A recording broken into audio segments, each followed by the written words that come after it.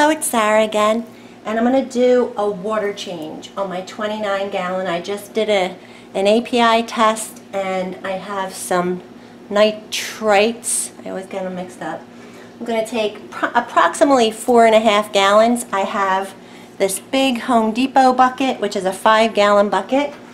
I have a siphon hose thing. I have a bigger one of these, but I like to use the littler one because I can get in between the stuff if I see any like detritus on the bottom of the tank. And let's get started. I already took the lid off. That's all I've done is taken the lid off. So the first thing I have to do is they come with this little clip-on thing that goes on the side of the bucket.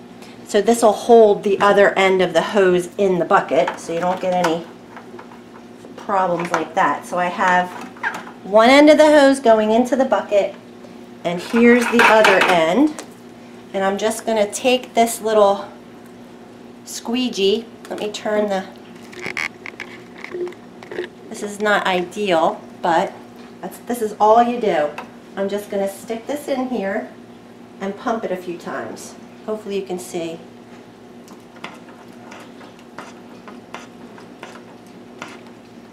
Here we go, it's starting. Make sure you don't suck any fish up. And there we go.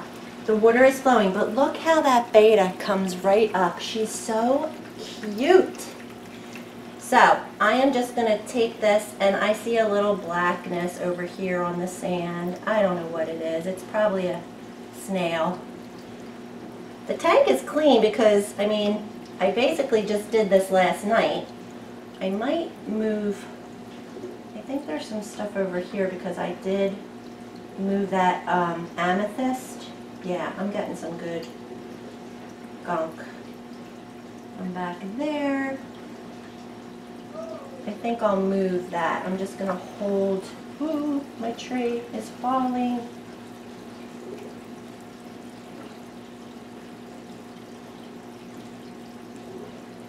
I'm going to try and move this amethyst out of the way. See all that debris? Oh dear, it's falling on my plants. I probably shouldn't do this on camera. It takes a little bit of focus. But that's mostly sand, but that'll fall out. That'll fall back out of the, I just let it shake out.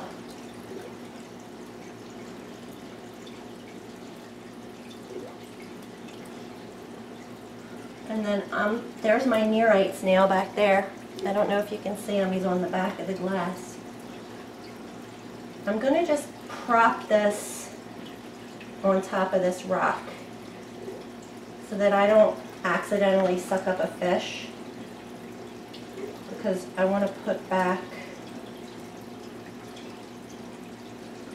this amethyst that I just dumped. I don't even know. This is heavy. It's like a heavy rock. Okay, I think we're good. And this is it. I mean, I just stand here. If I see any obvious like messes or old food, I'll try to suck that up, because that way it doesn't biodegrade, you know, or become ammonia. So it's great to do water changes, and this takes really quick. It is not hard. I just got that little leaf.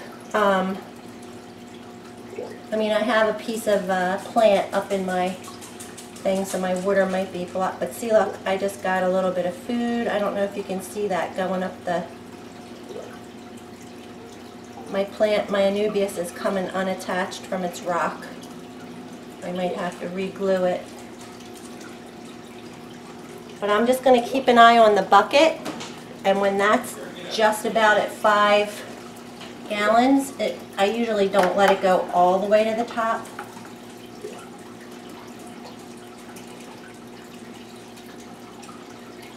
And what's happening is I'm going to be diluting the water. So when I put the fresh water in, non-chlorinated water, it will dilute the water that's already in the tank to be the appropriate amount of nitrate. And I'm not stressing anybody out. I'm just trying to be as calm as I can be. There's a little mess over here I'm just going to get.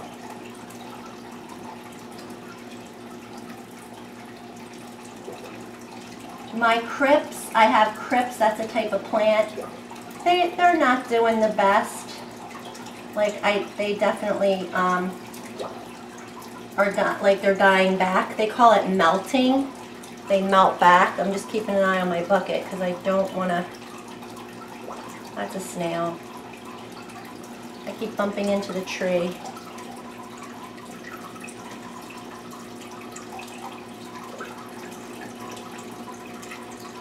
I'm just about, and I could have turned off my filter, but I don't go below there is a minimum line on my filter, but I don't go below it.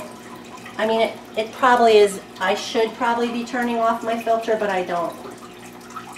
I haven't, because I haven't done that large of a water change yet. I've only done this. So you can see the level. It's like, what would you say? That's like a fifth, right? Like 5, 10, 15, 20, 25. It's a 30. I don't know.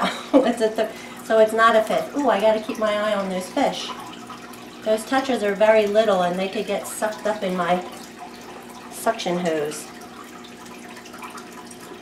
All right, I think I'm going to stop.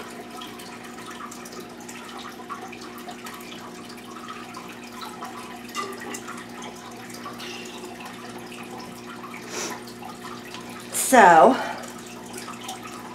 I have a tray on the ground that I'm just going to pull this hose, and I kind of wind it up, and then I lay it in this tray. I have this scrubby thing. It's like a little green, like scrubby thing, and I just saw a little bit of algae down here. I don't really get too crazy about it, but I saw something right on the front.